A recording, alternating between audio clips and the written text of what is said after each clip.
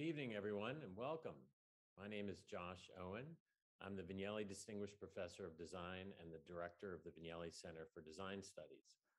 Welcome to the third and final lecture of the Fall 2021 Vignelli Design Conversations series, presented by Design Milk and RIT's Magic Center, and made possible in part by the generosity of RIT alumnus Chris Bailey and Bailey Brand Consulting.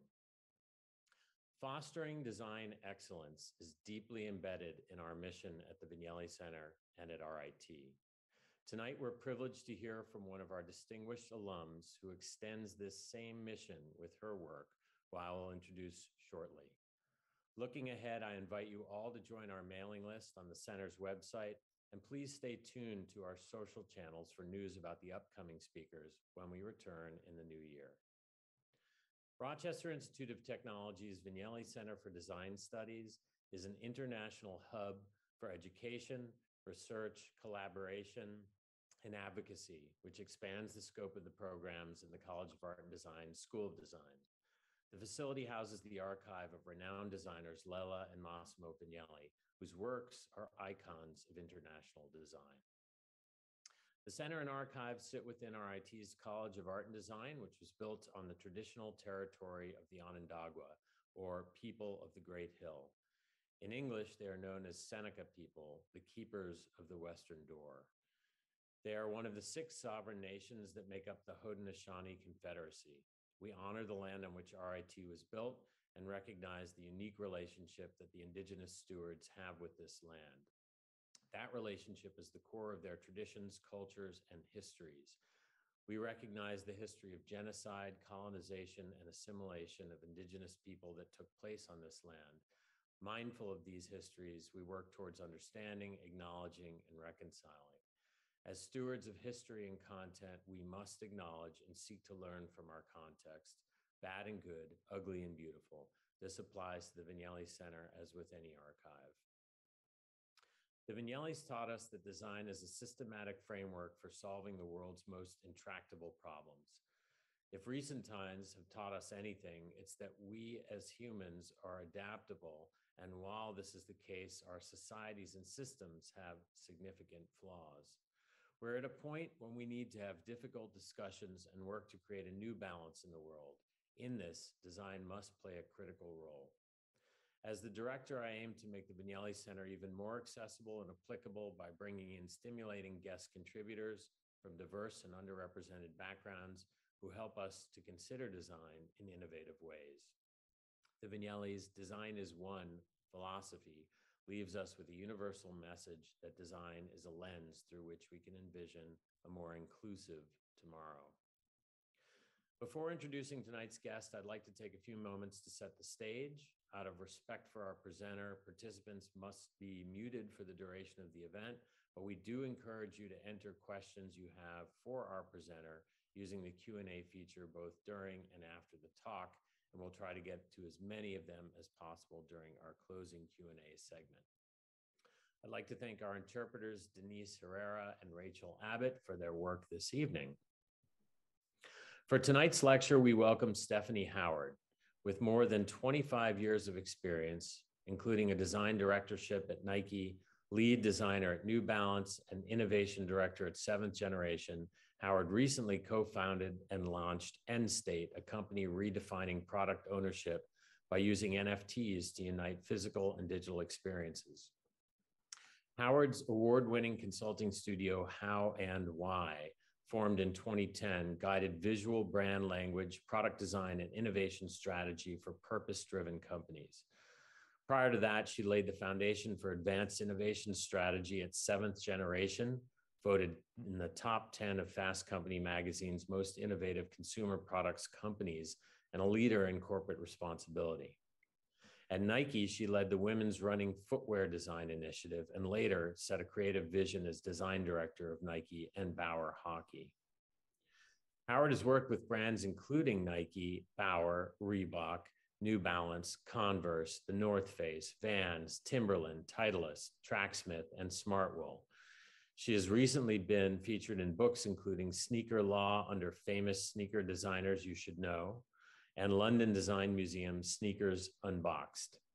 In the sneaker world, she's well known as the designer of the New Balance 850, which originally launched in 1996 and was re-released in 2019.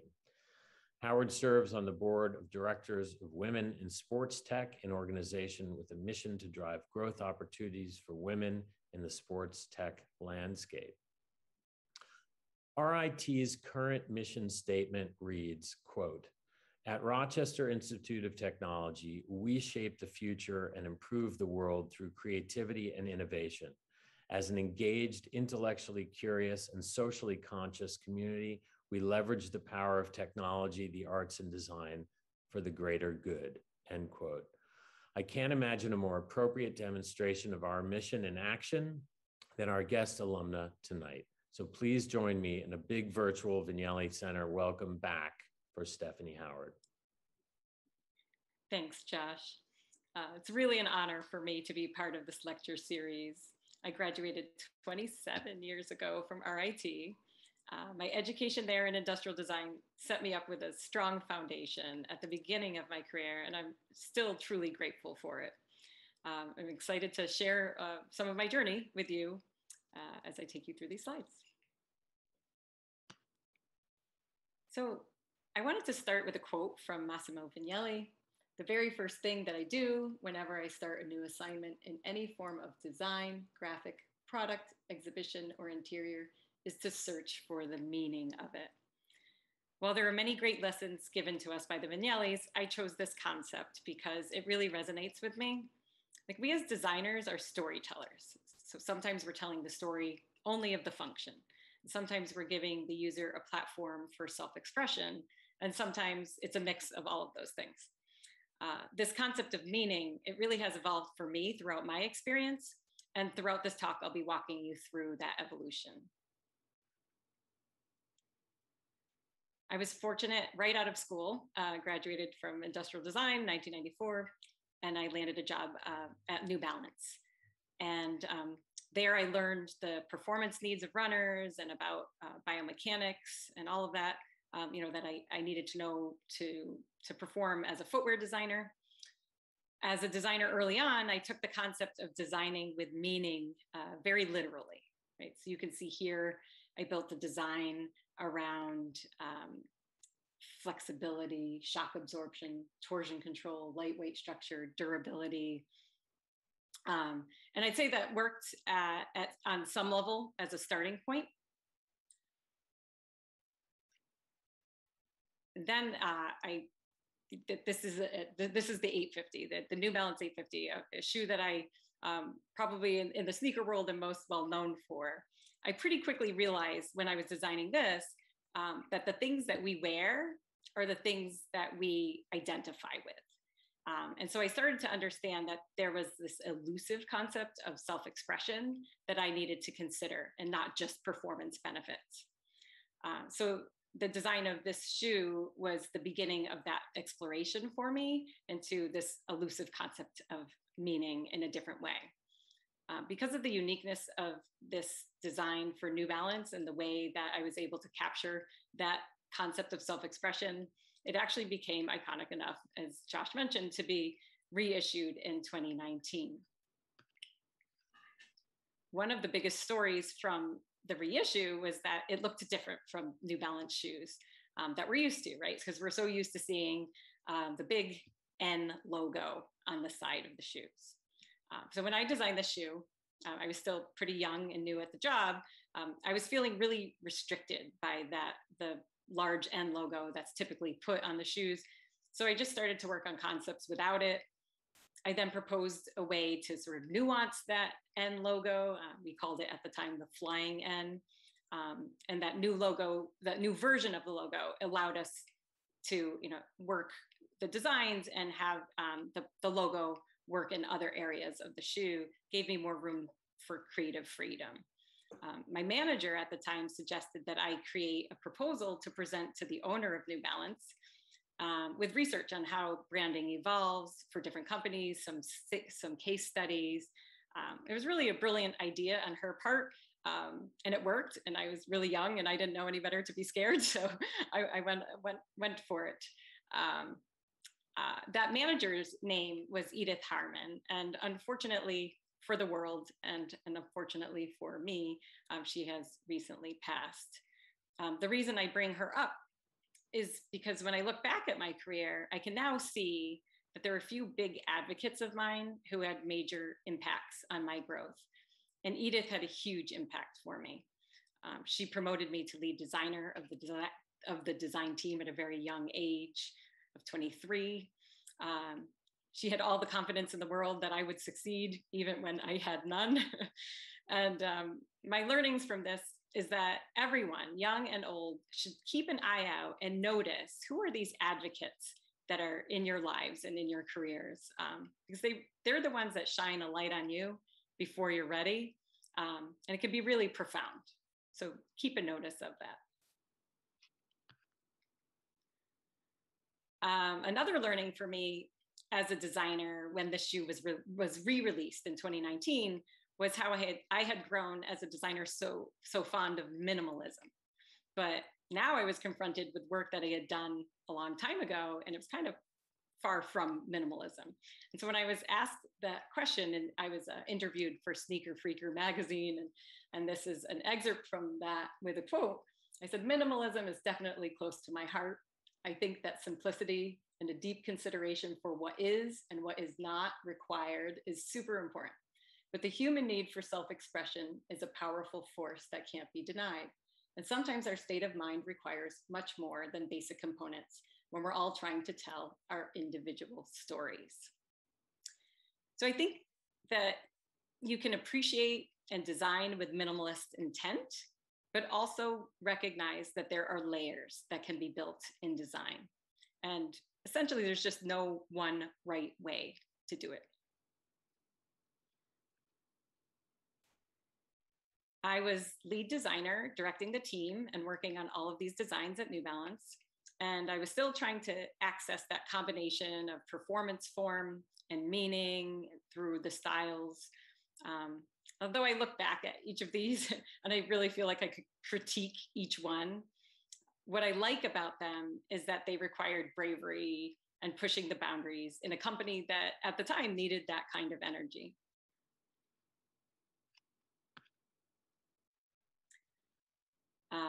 Back in those days, there was a lot of recruiting between brands. So I was enticed to move to Reebok because it was so much bigger and there was still a lot to learn, and just had a lot of exciting things. And I felt like it was time for a change.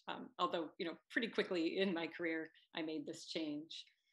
Our team was focused on ways to show the articulation of the mechanics of the foot. So this is an example of like a way of telling the story through design language of that articulation, but trying to do it so it's not too literal. And here are some more examples of the work I did there. I actually only spent a little over 2 years there. There was a lot of management changes and the brand strategy was a bit of a moving target at the time. And so this here is like a place where I'll talk a little bit about perseverance, because my time at Reebok, although short, it came with its challenges, and reminds me of a mantra that my father would often repeat to me when I was young and complaining about something. Life's not fair, Stephanie, he would always say. I think many of you have probably heard that before yourselves. But I started to understand that there would be roadblocks in my career, which happens to the most of us at times. I would assume probably happens a little bit more to women, people of color more often. I'm a competitive person at heart, so mostly I would say competitive with myself. So this experience of sort of feeling like I was stalling led me to an experiment. I said, if I could be the most knowledgeable in the room, and if I could put in the most work, and if I still did that and saw no gain from it, then I knew that there was a roadblock that I had to go around. And so that for me was a great lesson. And I started to look around. I happened to be very lucky because right as I was looking around, I also received a call from Nike. And that was a very good move for me, very different experience for me than my Reebok experience. So I was recruited to Nike for a position in women's running. and they had just recently started to explore women's specific designs for runners. And it was just this perfect way for me to sort of dive deep into the insights and why, what would the meaning be for a women's specific design separate from a men's running design. We had to start with insights, and Nike, in my experience when I was there, is a master at finding ways to glean insights. And I'm super grateful for my time spent there. For this project, we uncovered some learnings that led us to 3 focus areas: fit, safety, and time. And now, we were really getting into that idea of meaningful product creation. Fit may be the most obvious for us. Many of you know that shoes are designed around a sort of plastic foot form called last. The Nike team had done research to create a new women's specific last, and that would anatomically fit better. So again, the most obvious to start with, but we knew that it was also important to the runners that we were serving. Also, knowing that the last was different, you can't really show that to runners. So part of the design language that I created in the collection brought attention to the secure heel fit, which was a major benefit of this new last design. Now, safety was another insight. One of the differences between the experiences of men and women runners is the vulnerability that women feel at times when they're running alone. I used to run on a trail near the city of Portland when I was there for work, which was at times fairly busy, but sometimes there would be parts of the run where I felt insecure and alone. So this, of course, was before iPhones, dating myself a little bit.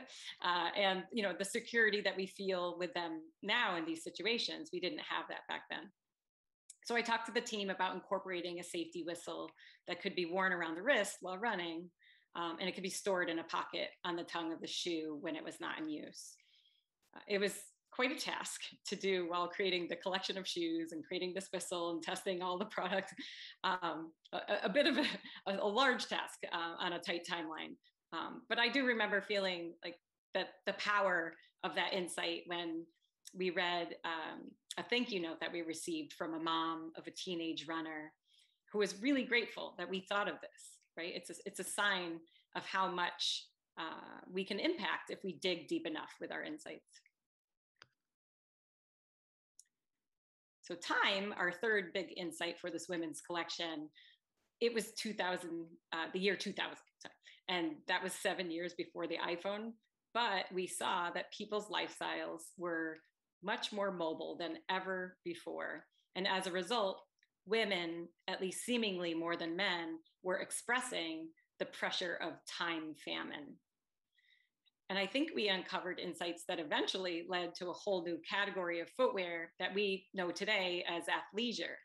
But that didn't fully take hold until like another 10 years later. It just goes to show if you dig deep enough on these insights, you have a really great window into the emerging future. So these are sketches of a modular concept of a spring-summer shoe. And the idea was that they could work 24/7. So as long as you're out, if you need to go on a run, if you're out casually, this is the shoe for you. It had I'll switch to the next slide. It had a mid-foot strap that could secure the fit for running, or it could be taken off for casual use. And so it was really meant to sort of work with our new mobile lifestyle.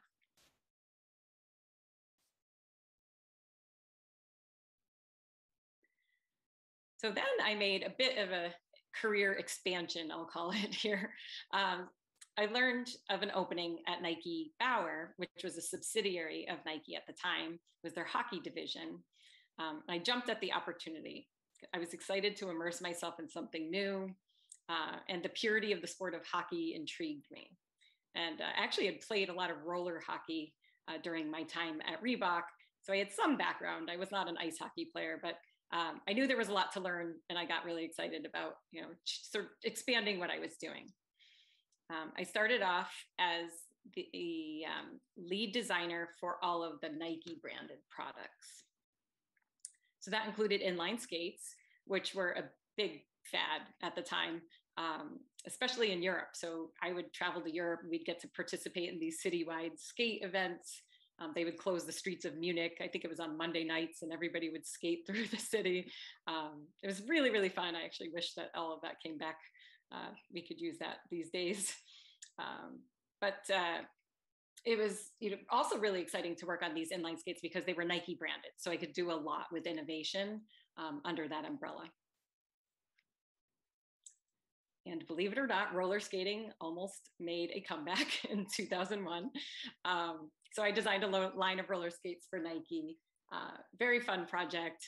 I think it's just still pretty hard to roller skate on pavement outside of a roller rink. So it didn't last that long, but it was fun and had a little bit of a PR buzz to it.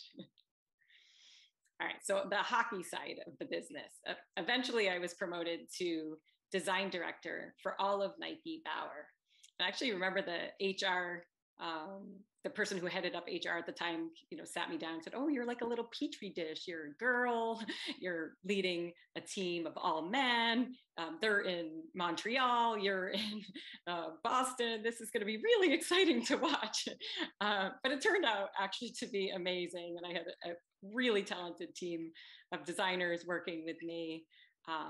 And what was happening at the time was that when I got to Nike Bauer Hockey originally, the Nike products and the Bauer products competed with the same price points, but they were created by different teams. So our new CEO realized that it would be best to share the expertise across both brands, since we competed in that way with the same product and price points.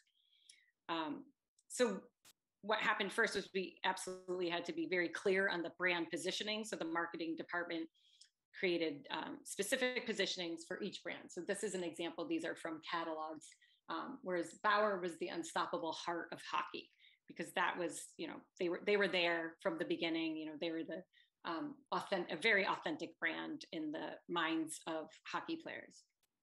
And Nike was a little bit newer to the sport, and so they had to be careful with how innovative they were, but they were about like sort of fast forward thinking, the breakaway hockey player. And so it was my job, now that these positionings were created, it was my job to create a visual brand language for each of the brands based on that positioning. And that would work across all of the lines of the skates, the sticks, the helmets, the gloves, the protective equipment, et cetera. So I would work with the design team, and we would define how these unique expressions would manifest in the physical product designs. Here's some of the Nike skates that I designed while I was there, and a Bauer skate. But for a very short period of time, the two brands merged, and they were called Nike Bauer altogether. I was not a fan of the concept of the merge, but I did create this design for the Vapor skate. It was built around light, strong architecture, because the innovation team had created this amazing, super light, very strong and flexible material. And so the design language was created based on this light, strong architecture concept. And that language endured for quite a few years as the line continued to grow. And this was actually one of the most worn skates in the NHL.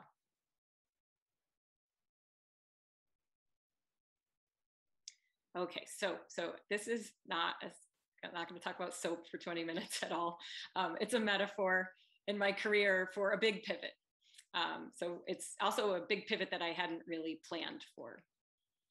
My manager from Nike moved to 7th Generation, and he invited me to direct their innovation strategy. He knew that I longed to do work in social responsibility. I had talked to him about that a lot. And this seemed like a great place for me to start, because they were so driven towards doing things differently and all about sustainable products. So I took a leap of faith and I made this big career change. There was a lot of openness for big ideas. And so the front end of innovation was where I started. A teammate and I discovered this molded pulp milk bottle from a European company. We started to conceptualize how that could work with our products, especially for us in laundry detergent. And when I kind of point out the front end here, innovation takes a long time. And I was at Seventh Generation, I think 3 years, and I had left Seventh Generation before this bottle on the right side here, before it was actually launched, because it takes a good, 3 to 5 years to, get some of the big innovations out. And sometimes, from my experience at Nike, you can see things take 10 years and longer. But you can see how starting early and thinking big can make a really big difference. And so it's really exciting work for me in the innovation space to be at the front end. Insight gathering is really key in consumer packaged goods companies, even more so than when I was at say Nike or Reebok. And I think the insight gathering is key because it's just a little bit more sort of risk averse to put products out into the market for the consumer packaged goods brands. So we would dig really, really deep in our research. For a diaper innovation project, we did this ethnographic research in homes all across the country. So I went to homes of new moms, spent time with them as they were, with their babies, diapering their babies. And, we learned so much about their needs, their concerns. We could chart out a sustainability spectrum where the different types of moms fell along that spectrum. So we could understand, where we should spend our time innovating, where we could look in the future, and where we should start.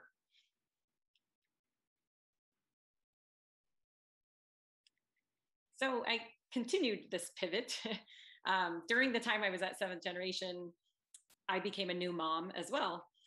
So I was traveling actually back and forth between Boston and Vermont. Vermont is where the Seventh Generation headquarters was, and I was living in Boston. It was becoming too much to do that travel with a new baby. And I was also at the time being recruited for some full-time positions, back in the, through my network in the athletics space. And I knew how much I loved working on innovation programs. And that's when I started to, really think about what is it that I wish to spend my time doing? And when I was thinking through that, I realized how much the why of innovation and how that influenced the how we do things meant so much to me. And yet I could see so many companies were focused on the what in their project briefs. And so when I bring up these words, why, how, what, they were inspired from a TED Talk that I had seen that I hope many of you have seen. And if you haven't, it's worth your time, by Simon Sinek. And he really sort of breaks down why, leaders and brands, why some are, very, very successful and some aren't. So please do check that out if you haven't seen it. So for this reason, I decided to forego any in-house full-time positions and to start my own consulting services. So luckily my network was strong and I had some great long-term relationships with brands. As you can see here, New Balance, I came full circle.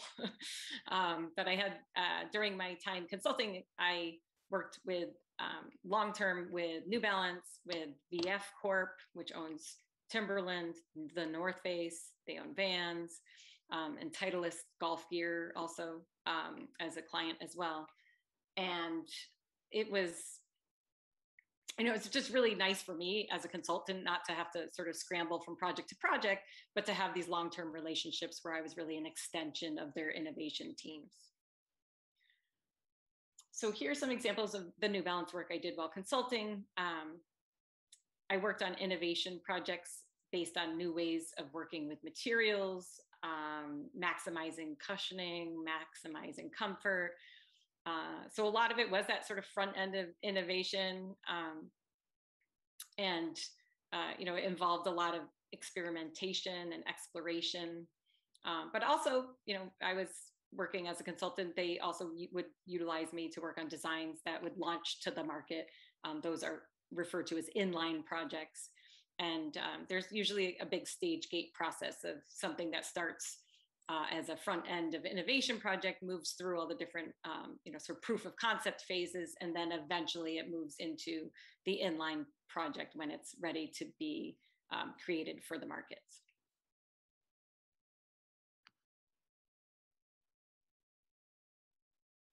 My work was really expanding as a consultant, and one of the projects that I did was to creative direct a video that was explaining the principles of VAN's innovation to the stakeholders of VF Corp. So this was all about focusing on the why, right? The why are we doing what we're doing, and why is that important to the stakeholders? And so we were bringing the concepts forth to get everybody on board. For me, it was a great storytelling experiment. Really, really enjoyed that type of work. I wish I could show you the whole video because it came out pretty cool, but unfortunately I can't. Project Better was a really big project for me when I worked for VF Corp for Timberland. It won an IDA award in 2019. It was an amazing project to work on because it started with a very, very broad question about how we could create an innovation platform around the concept of wellness. So we started to do research. We decided to do a deep dive in Amsterdam, which is a city very much at the heart of wellness. And the insights led us to create a collection of shoes that filled this white space. So this was a pretty deep dive. We went to people's homes. We met with thought leaders in the area.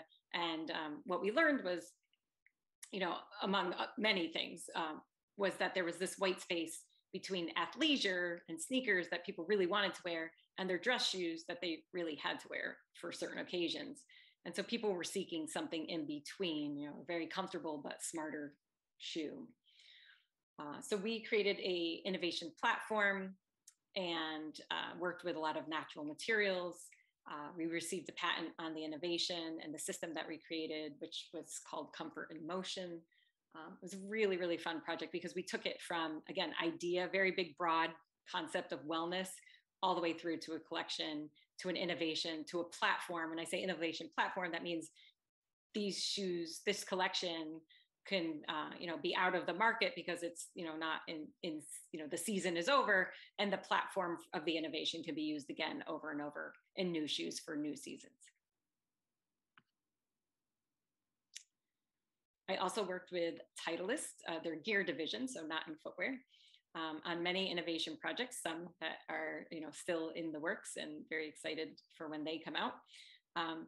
But I also did, outside of innovation, for them, I worked on creative direction. So when they first launched a more focused approach to their golf and travel bag line, that's when I came on board and helped with creative direction. And there I created a guide for the visual brand language that would work consistently across the line, as well as design cues that, while subtle, would bring the collection together with some cohesive detailing.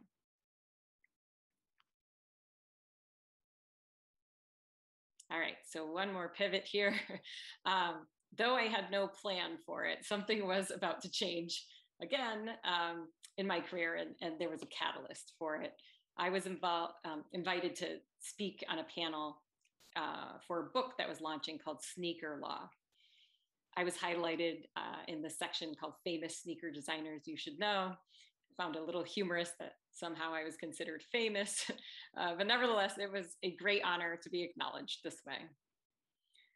In the audience, when I was on this webinar, in the audience was a person named Bennett Collin, who I had yet to meet. And he realized that I could be a potential co-founder for a concept that he had been brewing in the blockchain space. And this was pretty much a year ago now. And last week, we officially launched our brand, Endstate.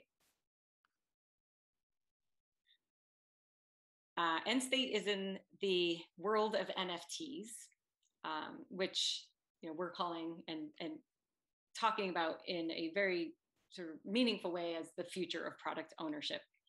And it would take an entire another lecture, which I'm not going to give today, to really explain where I think NFTs are going, and Web3, which is the space that NFTs are in.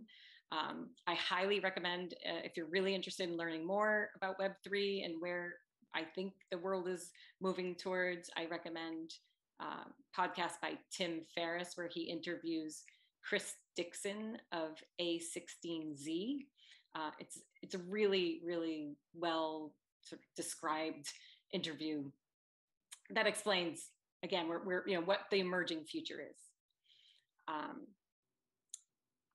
For End State, I'm going to read you this because it really helps to describe what we're all about. And it's really exciting to be in a company and product and creating a product that has so much involved with it. And it's also really hard because there's a lot to tell you all at once, and a lot for you to absorb.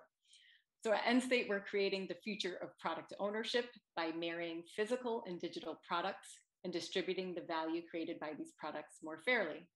So because we're selling NFTs that go along with physical products, and they're in the blockchain, if we collaborate with creators, artists, athletes, other designers, what happens is usually a collaboration, say a collectible sneaker is sold, and the people that create the sneaker are rewarded once. But if there's subsequent resales of the sneaker, or say artwork, then they are not rewarded in any way for the subsequent resale. But because NFTs have a smart contract in the blockchain, the creator can continue to get royalties on the products that they work on. When they're, sorry to explain that, it's when they're on the secondary market, when they're resold again. So we are starting with sneakers. We work at the intersection of collaborations and NFTs. We're partnering with creators to bring their stories to life by making both a physical product to wear and creating a digital twin. And so that's pretty exciting for us, right? A lot of people are involved in NFTs and creating digital products. And we are sort of tethering those two together and creating a physical product as well. And by using NFTs, we can unite experiences from digital art to physical product to special access to our collaborators and their communities, and the ability to wear the shoes in the metaverse, including video games and other online environments.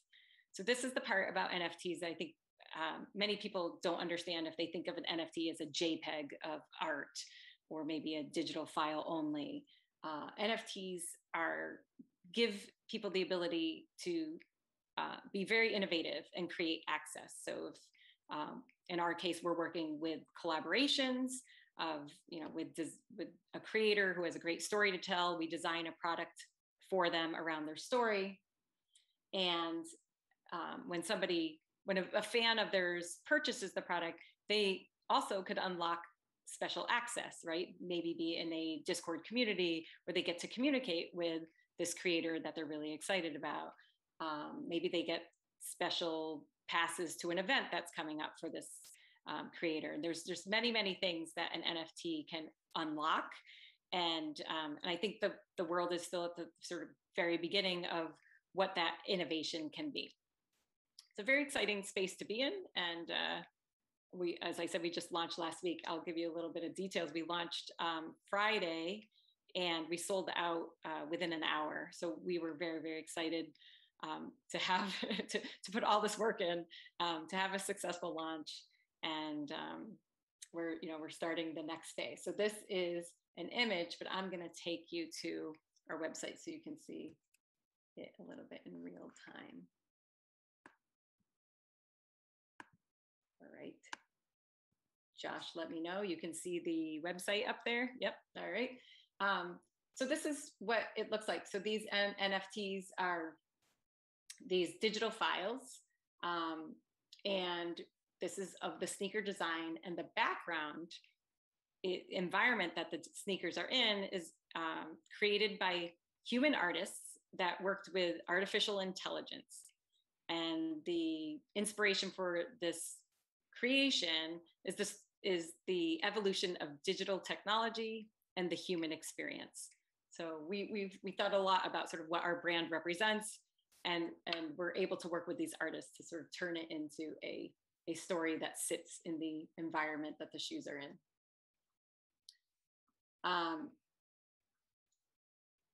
So here again, the explanation is we're making both physical sneakers and NFTs, and that these NFTs unlock these exclusive experiences for the people that own them. There's a section on our website about how it works, because this is in the cryptocurrency space. So I would say nothing in cryptocurrency is probably risk-free. And it's not easy and turnkey yet, but I would say there's lots of people working on the technology, and it will be simpler and simpler to purchase these types of products. We still have one shoe that's up for auction. So this is one that was sold out, but we still have one up for auction. So if you're interested to learn more about what's going on, I would say follow along on our socials. It's at End State on Twitter and Instagram, and kind of see our journey as it unfolds in real life. I have to tell you, the experience of being in a startup is like no other. And so much, it brings me so much joy. There's just, it's tons and tons of work, but just as much fun as it is work. So I hope that my journey without a roadmap helps you realize that you don't have to figure it all out now or ever, because many, many things will sort of send you in different directions, but each chapter guides the next. And the best advice is always just work as hard as you can and to get through each one. And I'll turn it over for questions. Fantastic. Well, thank you so much for that wonderful discussion, Stephanie. I was so taken by the path that you shared with us. And I think in particular, for me, the empathic reasoning that you bring, especially from a woman-centered perspective, to so much of your experiences was really enlightening and inspiring to hear. I won't lie, there are a lot of questions that are coming in. So I'm going to do my best to jump right in and honor as many as we can get to. And I'll apologize in advance to all the people who are sending in questions that there are many for me to try to get through. So I'm going to start with somebody who's clearly researching your work. In your interview with the Boston Globe in 1996, they asked you, what's the wildest future running shoe idea you can imagine? What would you say to that today? Oh my goodness, that's a tricky one. What would I say the wildest is?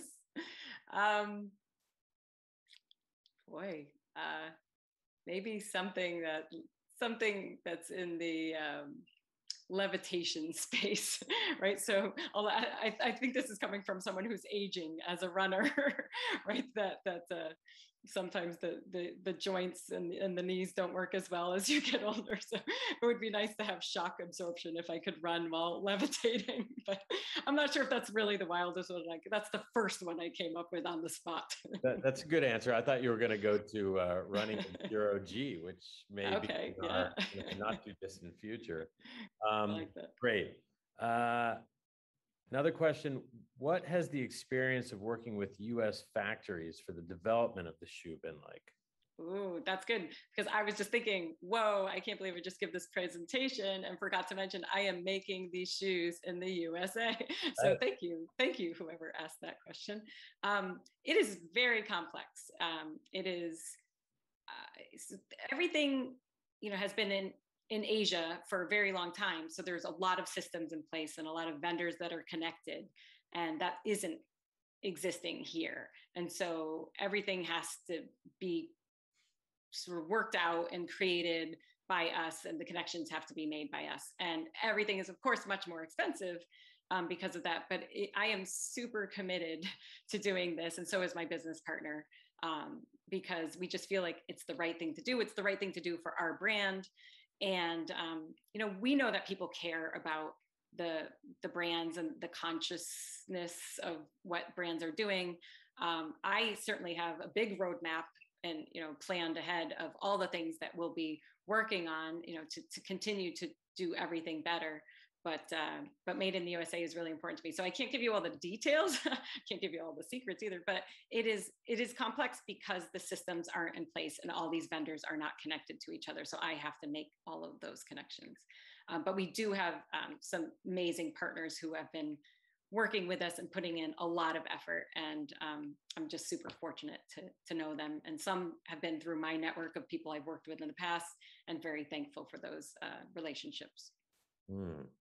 I'm glad that you brought up relationships, because another question that came in was about relationships. And I'm actually paraphrasing because I can't find it in the stream here, but it had something to do with tracing back your network to RIT. How many people in your current world sort of trace back to your origins in school? Yeah. Well, the first thing I can think of is that, I landed a job at New Balance. And one of the maybe, I don't know if it's the reason I landed it, but the way I knew about it was I had interviewed at a design firm in Boston that had an RIT alum. And I thought I was going to work in the consulting world right out of school. And he said, hey, we have some work for you, but you'd have to be a freelancer. Why don't you talk to some people within the network? And one of the names within the network was somebody at New Balance who was also an RIT alum. So just even getting kicked off in my career had a lot to do with RIT alum. But I have quite a few friends in Boston who are industrial designers who came from RIT, none from my year, but we all, it's a very friendly community in Boston of industrial designers. We not in the COVID years, but prior to that, we would get together often, and lots of RIT alumni out here. Oh, it's good advice and words for our young designers here at RIT. Another question that came in was, can you speak about your experiences as a female designer in a male-dominated industry like footwear, and what advice would you give for young female designers? Yeah, I would say that in my experience as a female designer, I have run into people who are doubters, right? Just automatic doubters. At the same time, I want to say not everybody is that. And I've also run into probably the same amount who are just big advocates. And they both exist, right? So don't go into the workplace thinking, oh, every time I see a male coworker, they are a doubter, because that is not the truth. Some are very big advocates for you.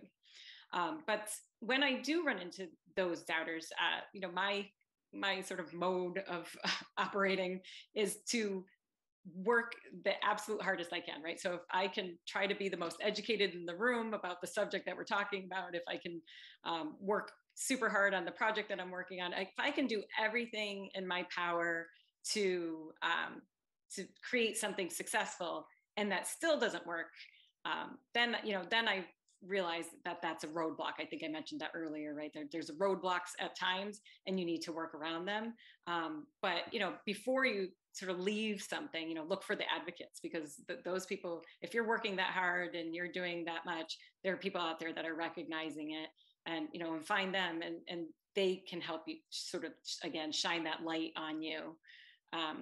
It's not, I think it's that I brought it up earlier too, right? Life's not fair. Like, nothing's ever perfect. And I don't think it was never my way of operating to complain and feel bad about it. It was just, it's either a roadblock and I have to go around it, or I work hard and, sort of prove that I'm able to do it. Great. Thank you for that. Another question that came in was, how does working alongside innovation teams as a design consultant differ from your experience of working on those teams? And do you still have the opportunity to sketch and get into the details of your designs? Yeah, so I definitely was full in on, on these projects that I was given. So yes, definitely still able to sketch and get into the details. The difference, I think, a few things. I think more often than not, having a voice from the outside was a good thing, was a positive thing, right? So I could bring ideas to the table from a little bit more outside of the vacuum of that brand. And that would often be recognized as a positive.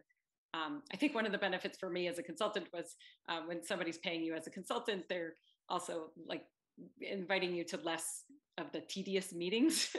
And so, they value your time in different ways, I suppose. So that was a nice thing. I appreciated that. Great. Here's a good one. How do design trends influence you? Do you try to design within a trend, or do you stick to your own approach? Yeah, so especially in footwear, there's two levels of trends, right? So the first is macro trend, and below that would be a seasonal trend. So macro trends are these shifts in culture and social happenings. And I spend a lot of time, I'm talking about the why. Why should we do something? It's all about what's on the emerging future. And so to study macro trends and try to figure out how the world is shifting in new ways and how that might affect my design, I spend a lot of time in that sort of mind space. In terms of seasonal trends, depending on when you're working on it, if you're working on an inline design that has to meet a certain sort of mainstream market, then it's also important to understand what the seasonal trends are and to follow them, but to find your voice in there. And often it's not your own personal voice, it's the brand that you're working for's voice, right? Their voice, everything in a seasonal trend document still has to be filtered through what should that be for Nike, what should that be for New Balance, right? So that's so it's not just following a trend because somebody said it's probably going to be true, and these trend agencies are self-fulfilling prophecies, so it probably will be true. But it's both are important, but I very much love to live in the space of thinking about macro trends. Right. Here's a follow-up question to that just came in. Are there any trends in design that you hate? No, I mean, hate is too strong a word. No, I mean, there are many, many trends I don't follow or I don't subscribe to. But no, I'm just not that. I think I feel like being open-minded in design is just the best way to go. And so, yeah, I'll stick with no hating of any trends. I think that's a wonderful answer. So switching gears a little bit, a question just came in. Were there any different or interesting challenges for you while working in the hockey industry compared to your previous experiences in footwear? Yeah, I mean, talk about the doubters. There were a lot of doubters in the space for because I was a woman, and the design team had been reporting to development for a very long time, and then suddenly they were switching and reporting to me. And so the doubters weren't in the design team, as far as I can tell. I think we all really had a great cohesive working environment. It was the people that they used to work with that gave me some challenges. But other than that, outside of I think just designing for pro athletes. It wasn't necessarily challenging, but it was just very exciting. Like we would meet with them and we would have to understand all the nuances of what would make them peak at their performance and design that into the product. And so maybe I felt the weight of that in a different way because this was somebody's professional career, and I could sort of help it or I could hurt it. And so it was definitely felt important to make sure that I understood all the nuances. Yeah, got it. All right, now I'm going to take you back to RIT because there are a whole bunch of questions that are RIT. Nice. And I got to handle some of them for these students who I assume are asking. What made you choose RIT? Okay. Um, I think the best answer to that from it's a very fuzzy memory was I wasn't entirely sure if I was going to stay in design. I was, I came from just sort of a school, a public high school in Connecticut, and nobody had ever heard of industrial design before. I was very, very fortunate that an art teacher of mine told me what it was, and I realized that was the perfect thing for me. But I wasn't always sure because I was a very strong math and science student. And so all roads were leading to engineering for me. And so when I picked design, because I really liked art and I didn't quite know exactly what I was going into in this industrial design world, I knew I wanted to have a fallback that might be in the engineering space. And so RIT really, felt like the right school for that. So I think that was a big part of the decision making. That's a good answer. We do see a lot of people who gravitate here and are in between design and engineering. So I'm not surprised to hear that about you. Just dovetailing into that, do you have any important or strong memories from your time studying industrial design at RIT? I do. There were a lot of all-nighters in the studio. I don't know if they still do that now. Okay. And we did a lot of hand model making. I don't, if you still do a lot of the hand, because now you can 3D print things, but back then every project ended, at the end of the semester, you had to hand make your model in the wood shop and, and use all the paints and everything to make it look like as real as possible. And so I just have great fond memories of all the people that were in the program at the time. We had really fun camaraderie, very, very late at night in the studio. I think we weren't allowed in the wood shop, but somebody knew where the key was. And so they would open it up after hours and we'd all be in there spray painting our models and things. But yeah, it was very fun. Sort of really big relationship building and but also stress. I mean, just no sleep for a week at a time. I don't even know how I survived, but somehow. Well, at this moment in the semester, I have a feeling there are a lot of students out there listening with a great deal of sympathy for or camaraderie with that kind of statement. Nice. So trying to find the question. Oh yeah. Dialing away from RIT again and going back home to Boston. A question that I think is a good one is what does a day in your life look like as one who is running your own business and managing lots of projects? Yeah. Now with, as a startup, a day in my life, it's so hard to describe even to my own self because my days have completely changed from anything that I've ever done before because there's just two of us that are, in this. We do work with other, groups that are consulting with us, but we are brand. I designed the brand, right? We created the name. We had to get the trademark. We had to, every single decision for everything that we do, building the website, how we're going to communicate, what we're going to do on social, like everything is just two people. And, and we have, we're working with these engineers. I mean, being in this blockchain space is also quite complex right now. And so every day I tell people, like every day I start, I have this to-do list that is just massive and there's no way I can get through it. And I end the day doubling that to-do list. And so it does feel overwhelming at times because there's so many things I have to do. And I certainly can't get to every single one on every single day. And I work many, many, many, many more hours than maybe I ever have since those days at RIT.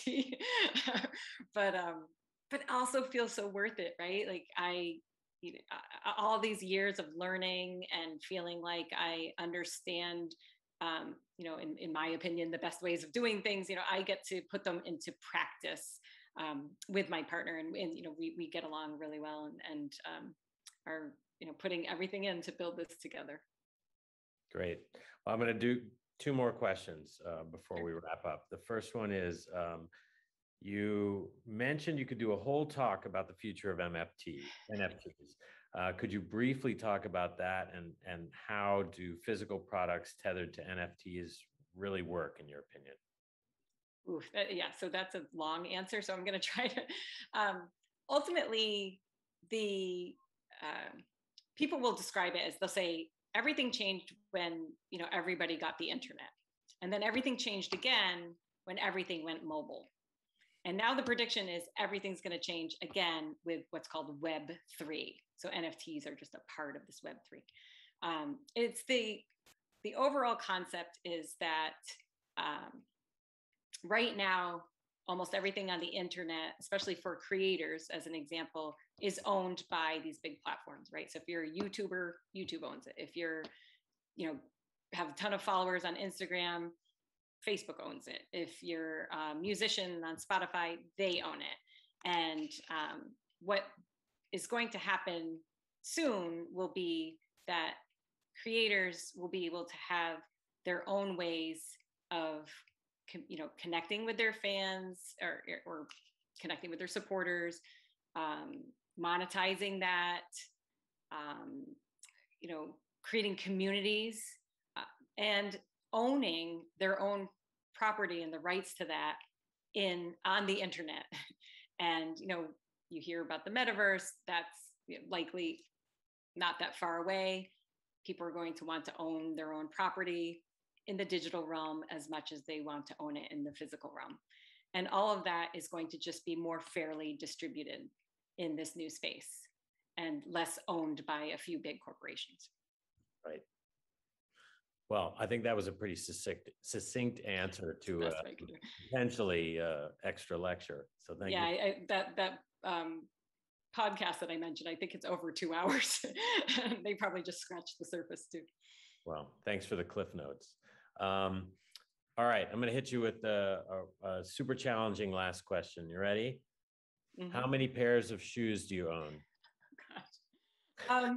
I don't know the number, but it's literally just not that many, because I am not a collector. So what I learned when my shoes started coming back into the limelight, I guess, was I hadn't even kept shoes that I designed.